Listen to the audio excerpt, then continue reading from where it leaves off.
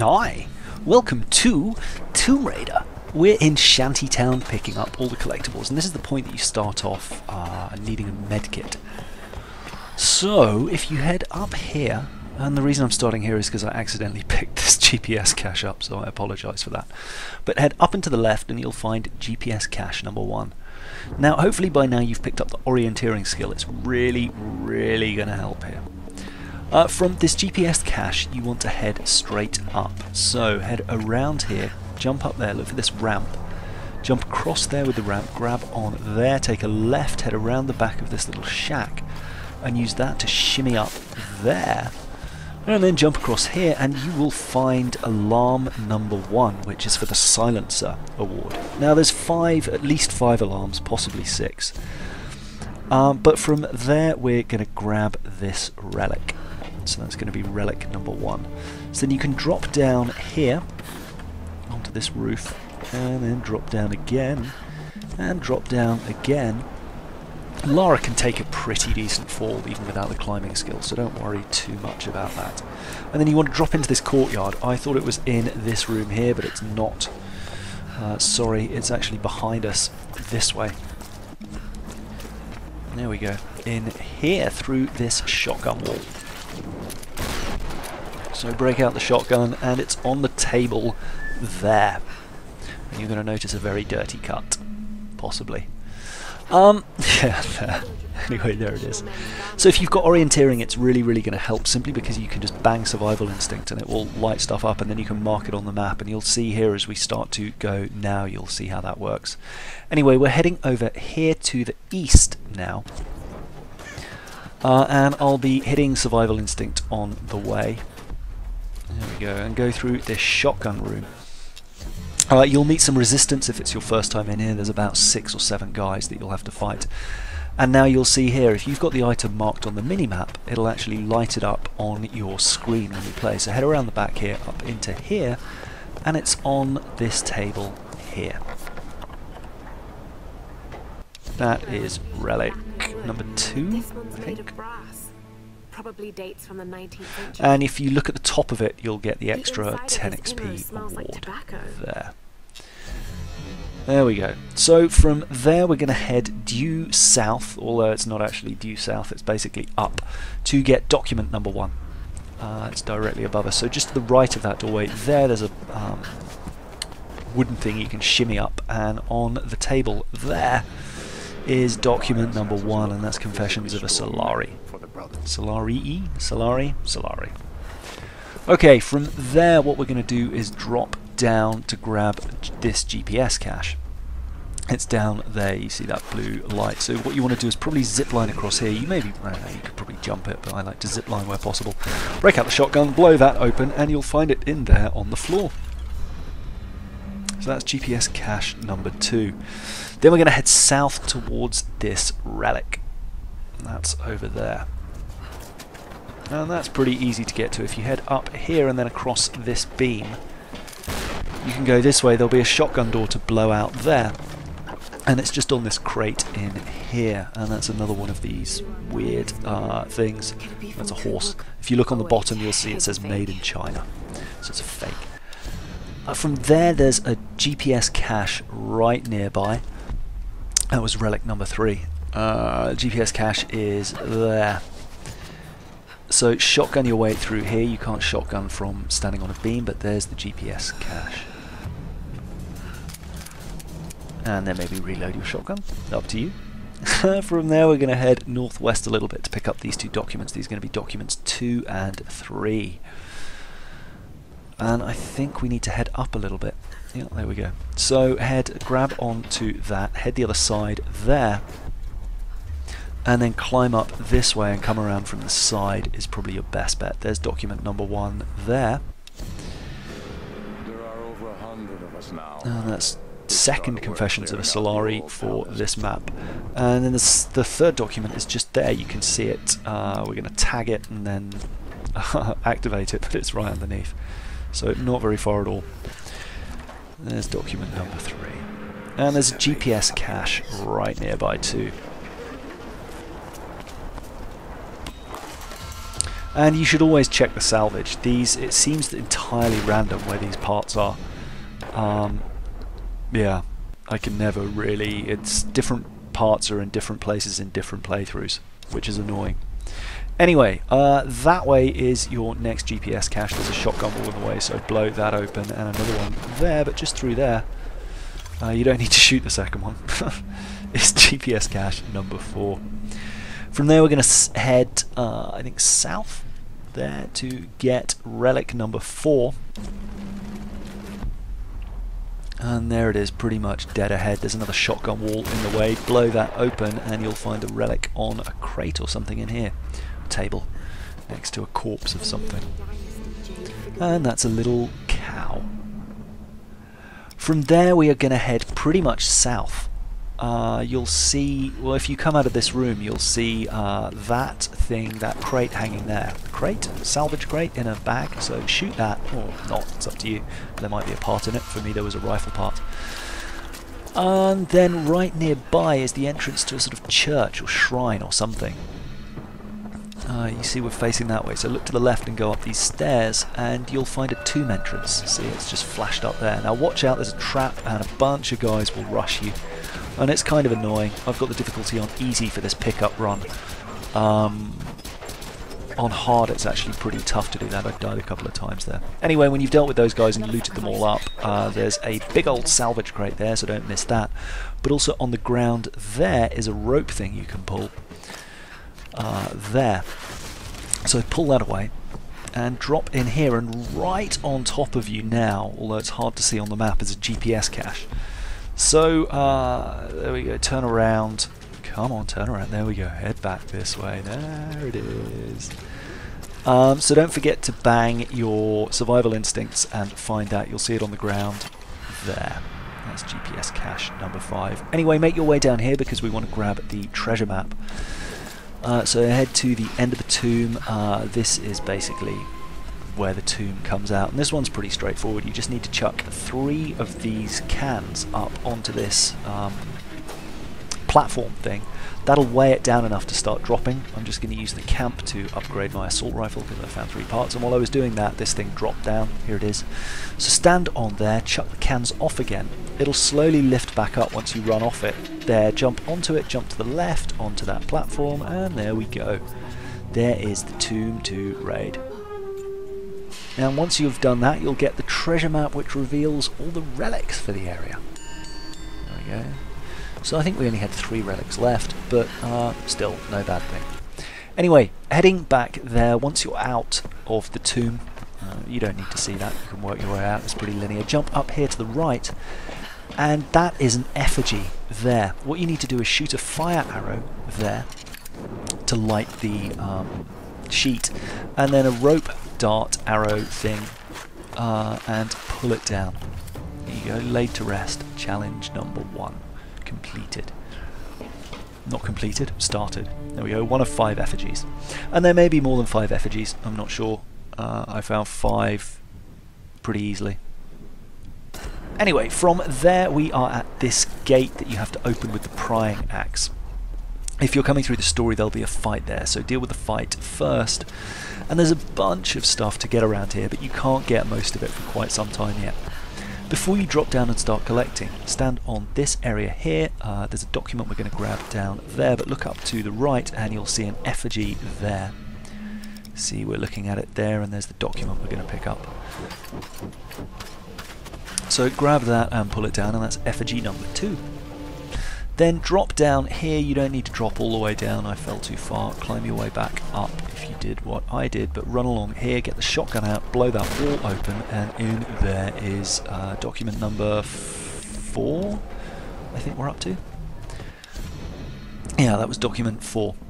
From there there's a GPS cache right nearby, but we can't get it yet, which is super frustrating. So instead we're going to head around to that document, which seems like it's quite far away. But it's the next thing we're going to be able to get, I think. Or is it? No, there's a GPS cache first. Anyway, head here. This is the way that Grim will appear if you are doing that story mode. But just dead ahead here is a GPS cache on there, so grab that. Now there'll be a big old fight here if you're in the story mode. That's GPS cache 6, and just to the west is another GPS cache. That's there. We're going to go and grab that, but on the way there is an effigy and an alarm to get. There'll be a fight here, but if you want to climb up that rope there, sometimes you can drop on and cling off the side, other times it'll just drop you down, you have to climb up there. But there's the alarm. That's alarm number 2, right up there on that sort of grey area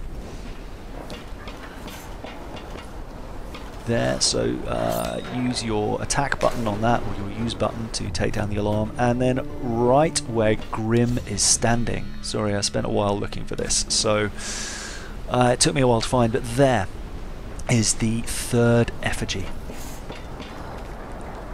That way.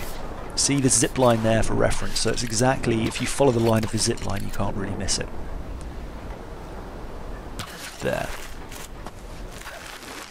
So pull that down, and that's effigy number 3.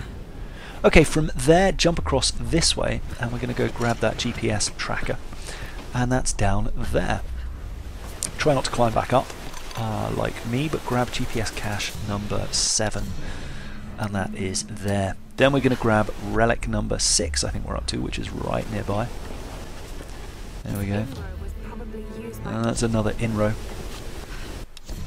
From there, yeah, that was relic 5, sorry. From there there's a GPS cache quite nearby. It's there. So what we're going to do is head up this way, and you can kind of be quite cheeky. It might take you a couple of goes to jump that barbed wire, but you can do it. And then there's a shotgun door there, so break that open to grab that GPS cache.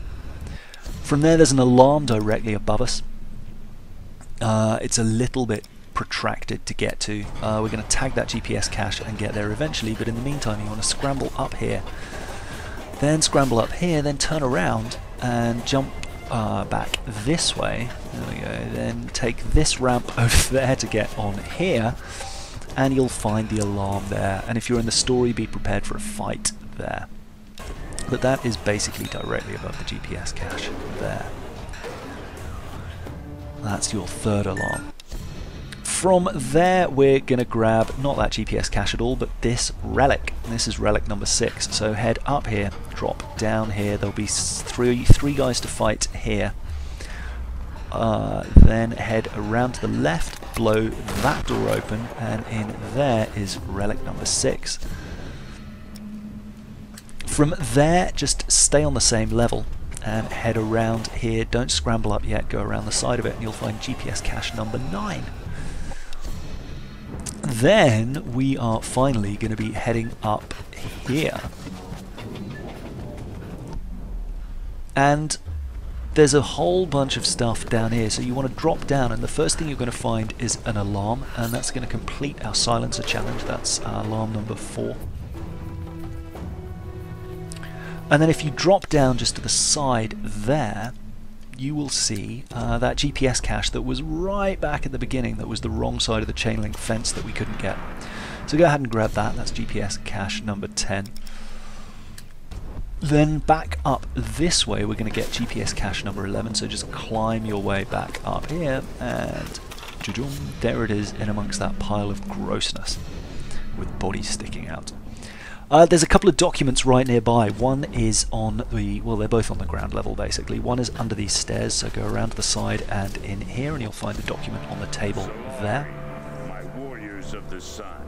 That's what Diaries of a Madman. It's Matthias's notes. And then there's another, sorry, a relic there, which is right nearby, same level table there next to some barrels. Ceremonial drinking vessel. That's a jade drinking vessel.